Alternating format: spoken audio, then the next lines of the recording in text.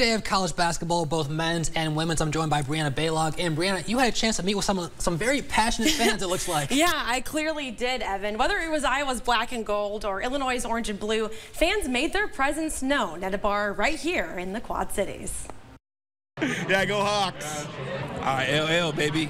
Iowa and Illinois basketball fans flocked to Sports Fans Pizza to root on their favorite teams. There's no words you can say about being a Hawkeye because the Hawks are #1 in the world. I mean, that's just bottom line. They're the best ever.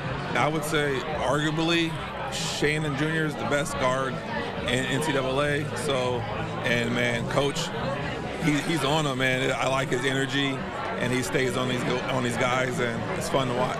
And while it ultimately wasn't Illinois' day, fans are excited about the team's growth over the last few seasons.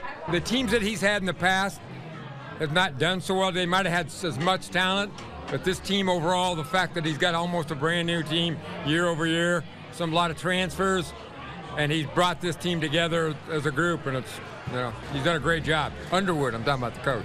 But for the black and gold, the journey back to the Final Four is still a possibility. It's awesome. As an alumni of Iowa, I've gotten to see the program grow, and I became a huge women's basketball fan in these past couple of years, and I've gotten to go to every game this year, so it's great. Yeah, and love Carver, love the energy. It's so fun, especially with cheering with all the other Hawkeye fans and cheering them on, yelling for them. Even though they can't see us, we're cheering on for them behind the scenes, so it's really cool. Now that the Hawkeyes are marching into the Elite Eight, we'll have to see if they can get past the defending national champs, LSU. And it's a little bit of deja vu. It's going to be a heavyweight fight. Definitely a lot of passion in that game for sure.